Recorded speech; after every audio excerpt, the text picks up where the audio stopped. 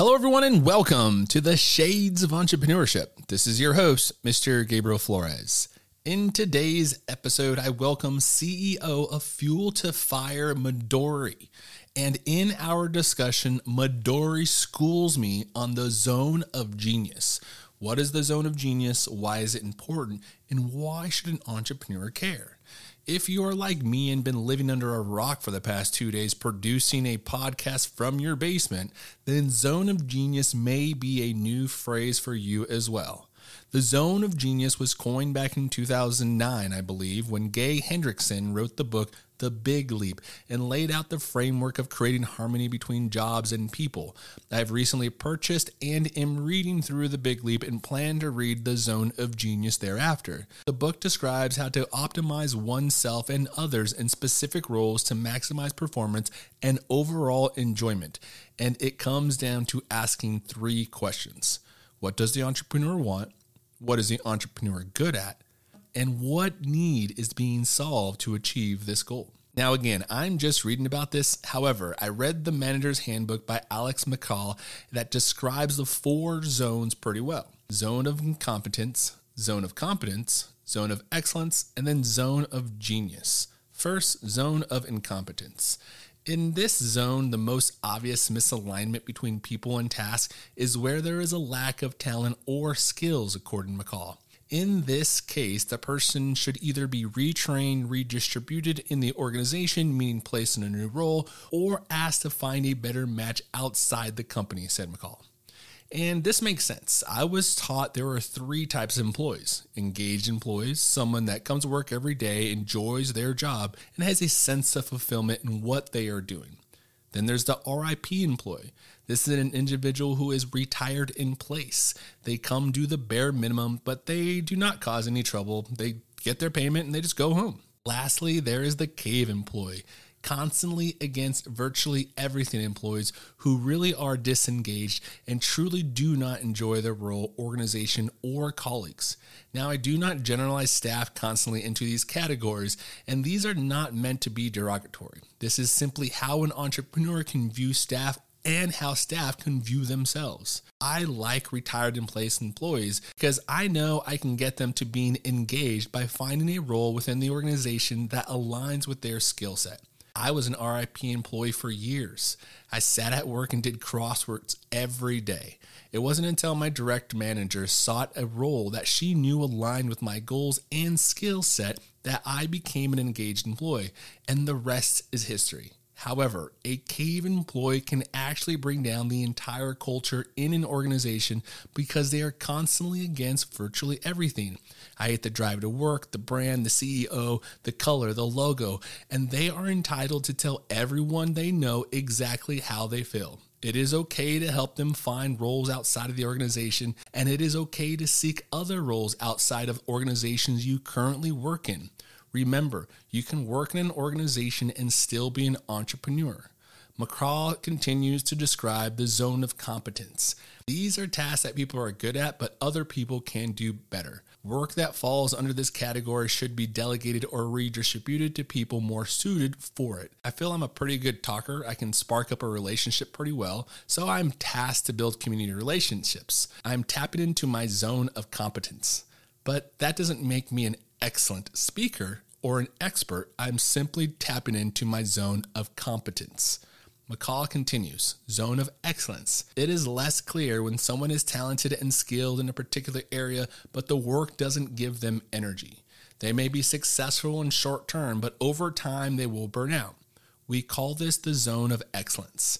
It's important to recognize when people are in this, or even better if they can recognize it, so you can do something about it. In this case, I think of an artist or a scratch golfer for my sports junkies, someone that is simply gifted with a unique talent. Although someone may be a talented painter, sculpturing may be their desired profession. Lastly, McCall states, the zone of genius.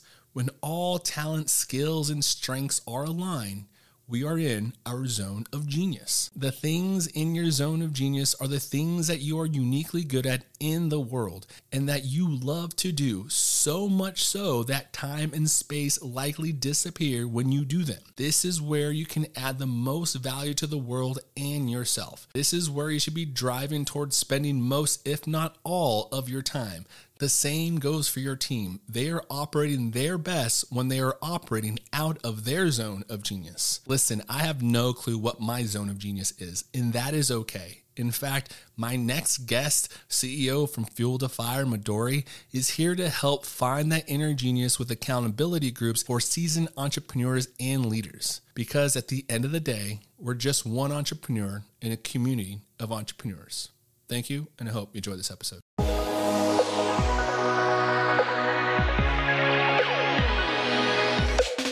Welcome to the Shades of Entrepreneurship, where we interview entrepreneurs to inspire the future entrepreneur.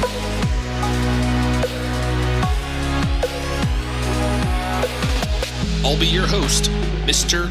Gabriel Flores. So grab a drink, sit back, relax, and enjoy the show.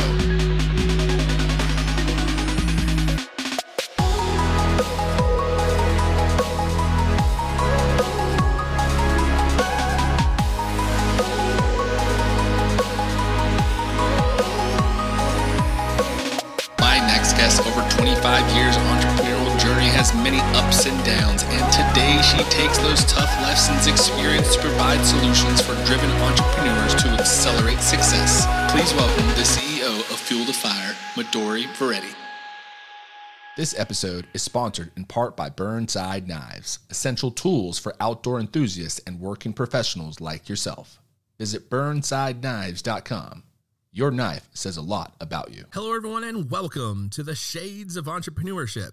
This is your host, Mr. Gabriel Flores. Today, I'm here with Midori. How are we doing? We're doing great. I'm excited because we've been chatting. We've been chatting already, so we've been already talking. But before we get into everything, we're going to talk about Fuel to Fire later on. But before we get into that, let's give him an introduction. Who is Midori? Yeah, I'm just a crazy serial entrepreneur. I've been owning businesses right out of college, so it's been not to age myself, but too late. Over 25 years, and it's in my DNA. I love business. I'm not good at anything else, Gabriel. I'm just good at business, and so luckily I found that niche early on. But that's who I am. I've owned several businesses over the years.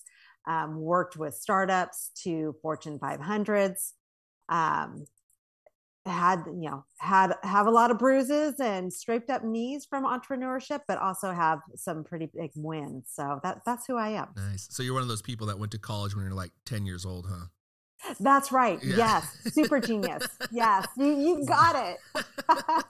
Nailed it. So where did you go to school? At UC Davis. Nice. In California. Yeah. UC Davis, not too far from good old Portland, Oregon. So let's talk about Fuel to Fire. What is Fuel to Fire? Fuel to Fire is an accountability group for highly driven people, entrepreneurs who want to accelerate their goals. We work a lot with women. We also have groups for men, but really what it is that I've seen, Gabriel, is that there are similar issues that I see for entrepreneurs.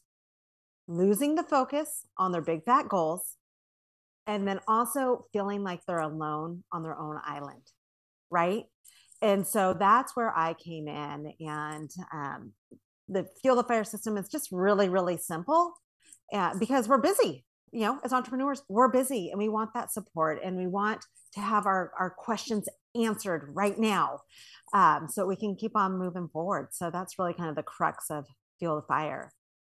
One of the things you mentioned, I hear pretty consistently on this podcast is that sense of loneliness, that feeling like you are on the island and I must admit, I'm down in my basement, cracking away at this small business we're trying to create. And it does feel, what advice do you give to individuals that do feel that? Yeah. I mean, think of times when maybe you're in high school or in college, right? And there's a big project that was due. And then you got together with your classmates who are pretty intelligent too, and focused, and how much faster you're able to come up with ideas and get creative and solve problems and get things done. Right.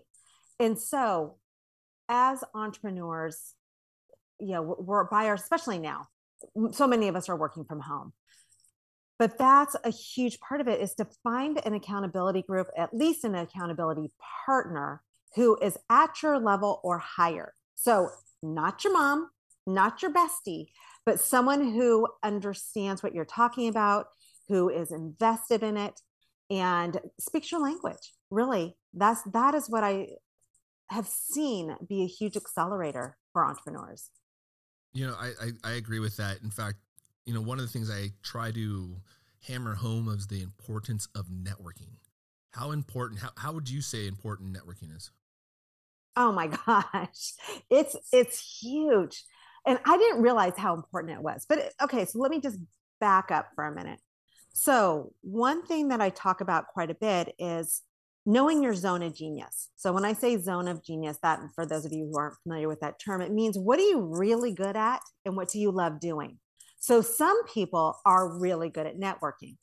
Other people, that scares the crud out of them. And if you put them in that situation, they're going to go hide in the corner and then go home and feel embarrassed. And so it doesn't work. So when you ask me how important is networking, if you are the personality style that can converse really well. I have a client named Lene, and she is such a natural at networking. And so we've been looking at all these different types of marketing for her. And I said, Lene, you just kill it when you go and you network. Let's amplify that. Let's find you some groups. So really, to answer your question, I would say it depends on what you're really good at and what comes naturally. I like that answer. I think that's a big point too. We can be the jack of all trades, right? And I can teach you how to be like good customer service. Customer service tends to be my bread and butter, right? I can teach you how to be good customer service, but I can't teach you to be a people person. That's hard. That piece that you are not, right? Yeah, but I do think, I have seen this so many times, even if you're an introvert, I've seen introverts go from the person that's hiding in the corner to being that person who can get out in front and they shine. They have to go home and sleep afterwards. But, you can, if you really know that there's going to be a lot of value for you in networking, you can get better. Yeah. So I like it. Now, when was Fuel to Fire established? It's a new company. This was during the pandemic, 2020. So we've been around for 18 months as of this recording. Mm-hmm. What has been kind of difficult about starting, especially during a pandemic? Just really growing. Because for me, I do enjoy networking. I do enjoy getting out there. So luckily, I've been working with entrepreneurs for a while, so I had an email list, and then referrals has been good. But that would be the hardest part, is really just getting the word out there in person so they can see who I am, and going from there. And why did you feel like you wanted to create this company? Because you mentioned you've been a serial entrepreneur for 25 years. Why did you decide, now's the time to create this? Yeah, for the same reason, pandemic. I saw so many people, so many entrepreneurs when the pandemic hit that just kind of froze. They didn't know what to do. Their whole world got turned upside down and they were frightened, rightfully so. But when you've been an entrepreneur for as long as I have, you're so used to getting punched in the gut and knocked out at the knees that you just learn to rebound a lot quicker. And so one thing that I have learned from doing this for so many years is to look for opportunities and stay focused on what my zone of genius is. And also, what am I passionate about? What do I love? And I love helping entrepreneurs. So that's really what fueled, not to use the word redundantly, but that's what fueled the fire. Was I saw a need. I knew that I could help these entrepreneurs. And that's really the impetus for starting. So how did you create it? How did you go like grassroots efforts financing? Did you go like venture capital? How did you end up kind of creating the company? Yeah. So totally out of pocket. the nice thing about Fuel the Fire, it wasn't a huge overhead, really, where the main asset is, not to sound egotistical, but it's me. I'm the one who put it together, but it's the concept behind it. So it's the entrepreneurial small pods that we have, and then the summit goal mapping system, which I've been using for years. I didn't have a name for it, but the problem with entrepreneurs is we go into business because we have big goals, right? We're excited. We want to do these incredible things and create a certain type of lifestyle. But along the way, we're so busy putting out fires and going after different things that we get sidetracked. So by having what we call the Summit Goal Mapping Framework, it acts as your blueprint on how to get to where you want to go and stay focused. And then you layer that with the accountability groups, and that's your 1-2 punch. So anyway, that's kind of, how it's all worked. But those are the main assets behind Fuel the Fire. Nice. Now let's take it back 25 years, because you're right. And you're not being egotistical, but these individuals are kind of paying for your 25 years of experience in entrepreneurship, right? Let's take it back. What was your first company? Yeah, it was an event business where we did rentals. And we financed that with credit cards. So if you're talking about financing, yeah, let's get back in the day. I want to hear the good stuff. We had no credit. My husband and I, we got married just straight out of college. We met in college, and then we got married right after. And we were in a recession at that time. So what should we do? Let's start a business. And we had nothing to lose. We had no assets. And so I had a little room on my credit card. And so that's where we started. And that's when Google AdWords had just come out, probably about 2 years into our business. So we were in the yellow pages paying out the nose for that. And then I was one of the early adopters of Google AdWords. And then our business just took off from that. But yeah, so that's, what were some of the biggest things you learned from that first one? Systems. You need systems. And when you think that your business is so unique that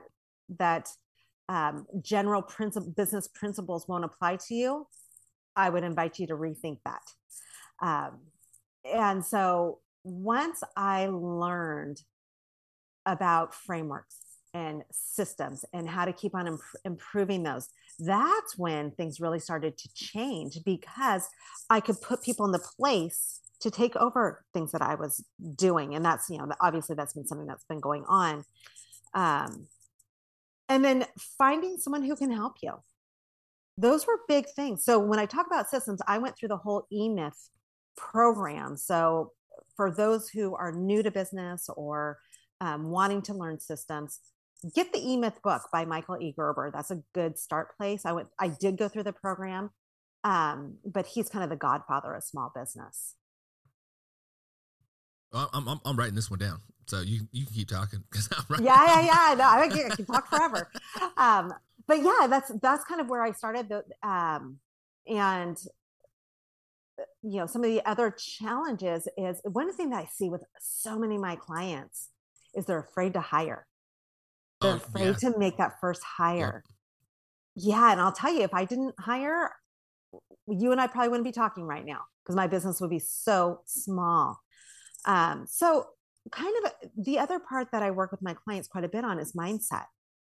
What kind of mindset do you have? Do you have a mindset for abundance, or do you have a scarcity mindset? If you have a scarcity mindset, it's going to be very hard for you to grow your business and be successful. So really working on your neuroplasticity and creating a growth mindset. And what do you need to do to grow your business? Who do you need? Because I guarantee it's not just you. Who fills your weaknesses? Who can you delegate to help you move forward quicker? That's a big point too, because I think a lot of folks, the systems that you mentioned, I think creating some type of structure around your operational is very important, because if you're sick or out for a day, you can't do everything, right? And you have to be able to have somebody be able to kind of walk in right then and there and know exactly what you're doing. And documentation is a lot of things. Like I have spreadsheets in front of me of just like, okay, after this interview, this is what I do after the interview, and after the interview, after I do, like step by step, right? It kind of takes me. So even if I'm not here and if somebody decides to become the host of the show, they have now a process to kind of follow, that. And I think that's so, so important. Now, what did you do after that? You were kind of mentioning, right, your first job, you're starting to grow. What did you sell it? What'd you end up doing? How'd you move on to the next one? We still own it. Oh, we still really? have it. Yeah. And the beauty of that, when I talk about systems and hiring, is that I don't do anything with it anymore. Oh, so nice. So yeah, and we're going to Europe. We're leaving this coming Monday. We're going for 3 weeks. And so that's why it's so powerful to have these systems. And let me just give an example so people can see this. Yeah. So one of my clients, she has a triathlon company. She's a fitness coach, and she has a triathlon company. And when she came into Fuel the Fire, she told me, she's like, I want to grow this so that I don't have to do everything anymore, and that I have a team in place so that I can go do the things that I'm really good at and that I want to do. I'm like, okay, great. Let's put this into a framework. So at that point, she had never had an employee. And so we used the Summit Goal Mapping framework. We keep it really, really simple. None of this is complicated, but as long as you follow the system, you're going to hit your goals. So we knew that her big objective, which we call summit goals, so that's the very top, those are 12 months to 2 years out, was that she wanted to have a full team in place so that she could go and do what she wanted to do. Then we just go down to what we call approach goals. Those are your quarterly or 90-day goals. So when you think of approach, think you're approaching that summit, that top part, right? So you just chunk it down into 90-day goals. What needs to happen this quarter to get you closer to there? So that's one of the quarters she focused on systems. And that's all she just really zoned in on creating strong systems. Next quarter, she had people in place for hiring, but then she started training the leaders so those leaders could then supervise the people beneath them. And that takes her out of the equation. Fast forward, she is 6 months ahead of her big summit goals. She has now scaled into other states, and she has a full team in place. That is how you grow a business. And it sounds so simple, but all she did was she had the roadmap for it and she followed it. She stayed focused on it and she followed it. I think one thing I've never highlighted very much is like the importance of planning, like strategic planning, like quarterly goals, biannual goals, annual goals, right? 5-year goals.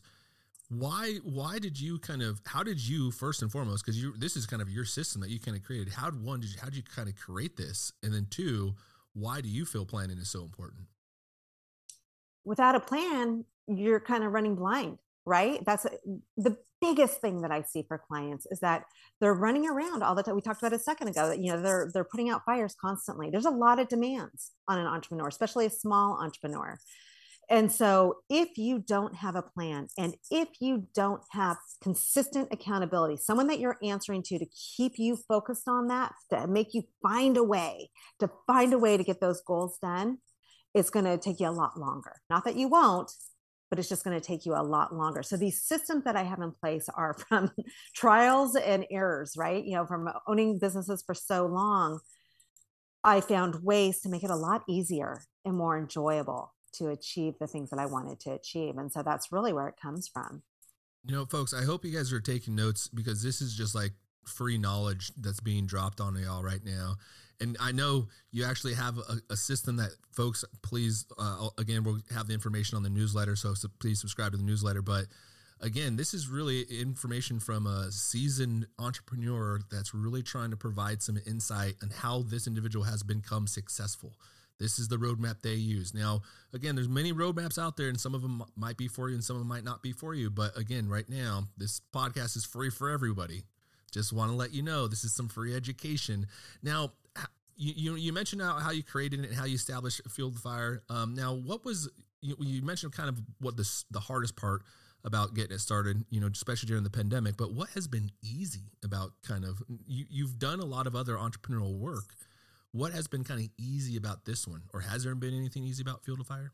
Yeah, I think when I started this, it was based on what I really wanted in life. I'm at a stage now where I can create a business that is completely in alignment with what matters to me the most. And that's what Fuel the Fire embodies. And so the part that I don't know that I'd say it's the easiest, but it's the part that I enjoy the most. It's the part that makes me want to jump out of bed every morning, is being able to work with the clients, working with the members, and seeing their growth and being able to help bounce ideas. I might not have all the answers, but I can probably lead you towards the right answer.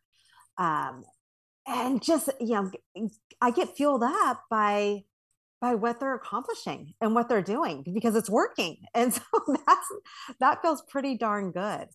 That's what I would say. I don't know that I'd say it's the easiest, but it would be the thing that I love the most. And what would you consider, what is your typical client? So folks that are listening right now, who is like folks you work with? So we have two tiers. We have our Ignited group, which is for businesses that are bringing in under $1 million in revenue per year. And then we have our Sparked, and that is for entrepreneurs that are bringing over that. There's just different conversations for those two different groups. And so that's who our clientele is right now, is those two groups. The Ignited is primarily women entrepreneurs. The Sparked, we have quite a few men in there too. Gotcha. Now, how do you define entrepreneurs? Do you also allow, CEO executives that maybe are part of a small business to join, or is it primarily like, founders or how do you define it? Yeah, that's a good question.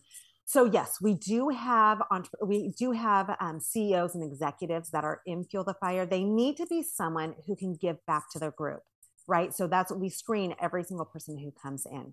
So as long as they have some kind of amazing skill, we brought someone in this quarter who is great at partnerships. She has a lot of skills in partnerships. I'm like, oh my gosh, she'll be so valuable and Fuel the Fire, and we can help you too. And so she's part of it. So we just need to make sure that there's value for everyone that's involved. So yeah, that's how we monitor that. I feel like that's the key to any business, is find a way to provide value. People will pay for value, right? Whatever's valuable to them, they'll pay for it. Now, you've done a lot. You've been doing this for 25 years. Now you're starting Fuel the Fire. What motivates you? Again, it's that passion, my core values, it's my zone of genius. And when you can live and play there every day, that's pretty darn good. That's a good feeling. And so, that's usually the first thing that we do with our clients when they come in, is we call it the personal mission statement. And so we have them figure out what that is. What are those three things that move you so much? And then you create a personal mission statement about it. And then, so even if you have a business that's established, you can tweak it and you can tailor it so it's in alignment with that more. And that's kind of what keeps us going. Now, you mentioned your zone. Your what is your personal zone? My zone is motivating and inspiring entrepreneurs. One thing that I've become skilled at, I guess, from doing this for so long, is being able to talk to someone who's in business and being able to see the things that they don't see. For instance, talking about one of my clients who's a college professor. She came to me, she's a PhD, and she said to me, Midori, I'm really not a true entrepreneur. I'm a professor. I'm like, what do you mean? I said, you have a business. She was just starting then. But she's like, yeah, I just at work, I'm a professor, I'm a teacher. And I'm like, wait, we can weave this in. And that's such a huge asset that you're not seeing. You're missing that mark.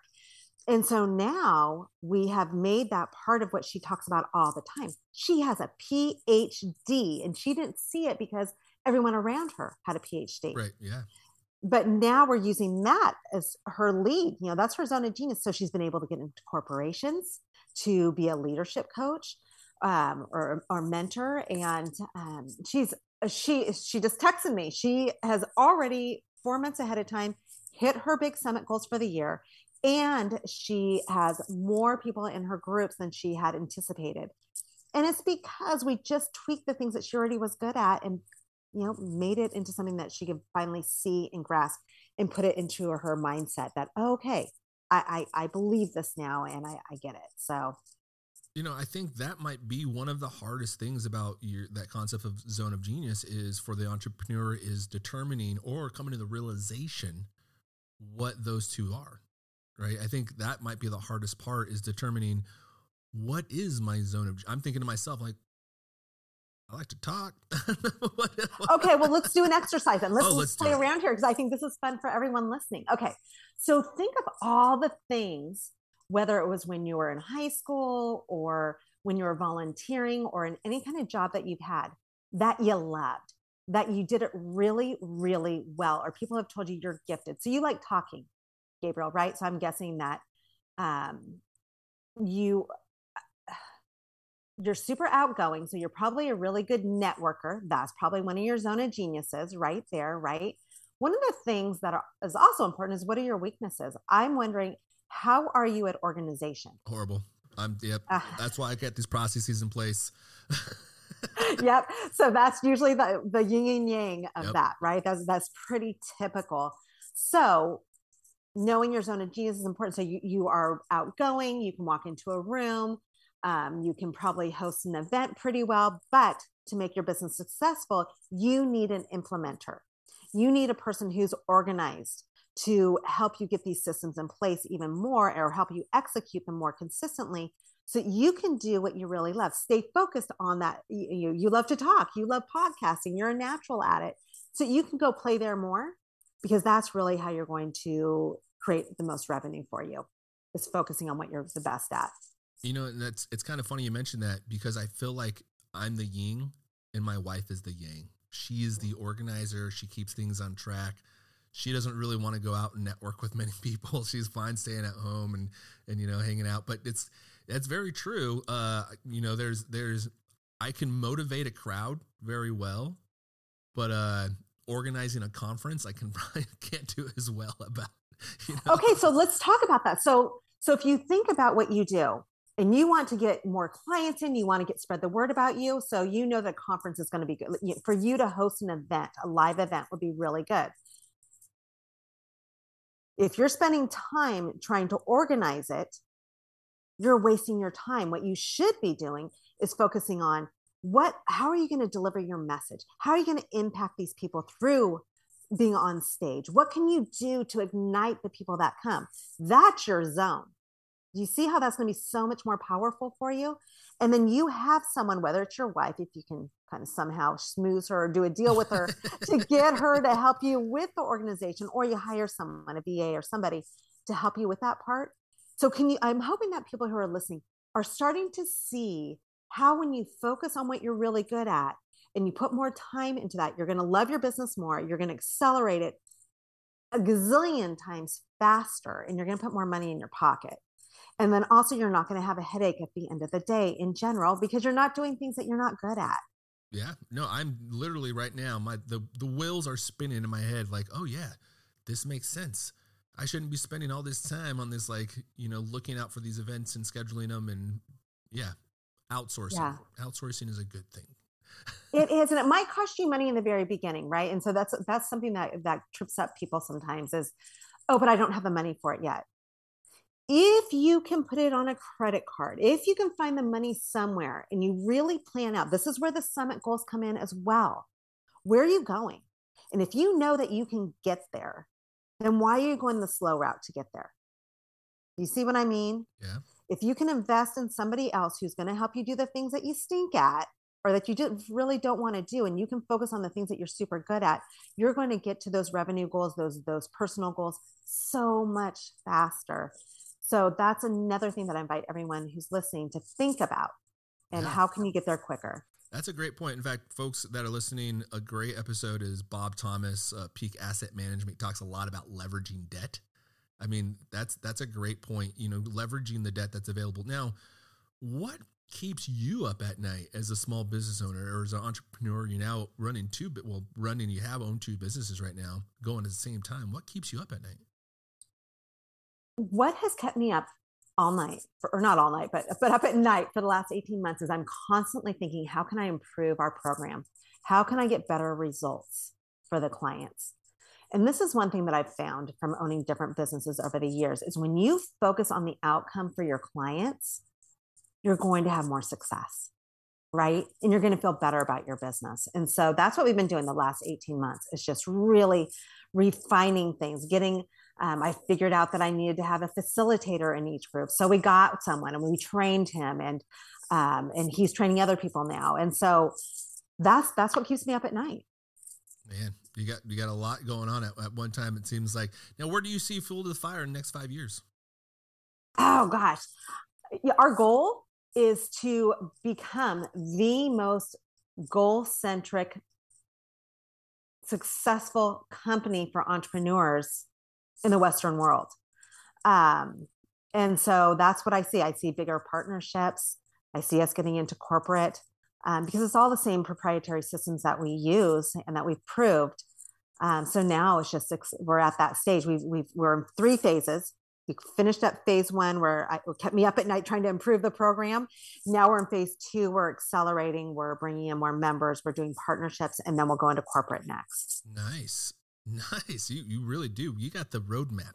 I love it. I got the roadmap. Really, this is not that complicated. You keep saying it's not that complicated. I bet everybody's listening like, oh, it sounds so complicated. But it's nice because I think you're encouraging enough to also like, hey, no, this is how I did it.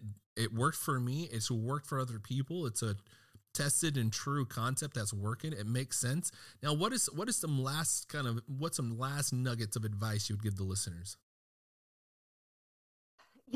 Just stick to it. If you want something bad enough, make sure that it's in alignment with your core values and with what drives you and your zone of genius, and stay persistent. Get an accountability person for you because it's tough. I don't care how seasoned you are as an entrepreneur. I've been at this for a long, long time. I have an accountability group. I use the summit goals. I use these things that are proven. I don't care how advanced you are in business. It comes down to the same foundational tools, right? So that's what I suggest. Yeah, build that foundation. I really love it. Now, before we go, how can the folks get a hold of you? Where can they find you on the social website? Give them the information. Yeah, so I'm everywhere. But what I would like to share with the clients, we've talked a lot about systems and about goal setting. And so I'm happy to share our goal mapping framework. It's called the Summit Goal Mapping Framework. It has a video training in there as well as the templates. And it's what I use and it's what my clients use. And it's very, very simple. All they have to do is just go to fueltofire.co/goals. Perfect. And folks, I will have that information on the newsletter. So please subscribe to newsletter.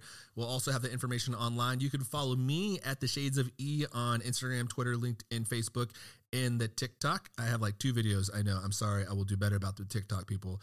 Other than that, thank you so much. Such a great Midori, awesome conversation. I'm thinking like the wheels are starting to spin. I'm thinking of like all these goals in my head starting to break down. 2023 is right around the corner, folks. It is not too early to start creating your goals for the year, and then break it down. Break it down to the month, break it down to a quarter, right? Make it easier, making it consumable, right? You don't have to. Rome was built in a day, so you don't have to build your Rome in a day either. Midori, thank you so much again for your time. I really do appreciate it. For all those folks, thank you and have a great day. Thank you for tuning in to The Shades of Entrepreneurship. For more information, please follow The Shades of E on Twitter, Instagram, Facebook, or visit theshadesofE.com.